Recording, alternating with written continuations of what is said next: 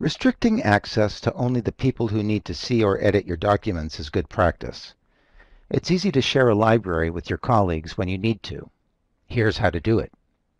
I'm in a library that I want to share with colleagues. On the Library tab of the ribbon, I'll select Library Settings. On the Settings page, I'll click the Permissions for this document library link. I now discover that the library is inheriting permissions from its parent site, which is my sales team site. The first thing I need to do is break the inheritance so that the permissions for this library can be unique. I'll do this by selecting the Stop Inheriting Permissions command on the Permissions tab of the ribbon, then click OK on the message that appears.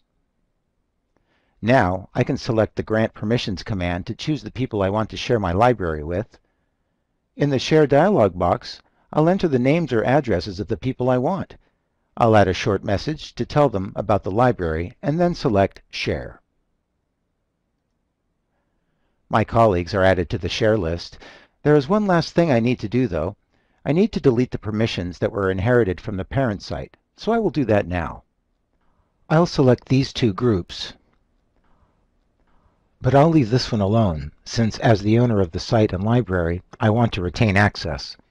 I'll click the Remove User Permissions command on the ribbon, and then click OK on the message that appears. And that's it.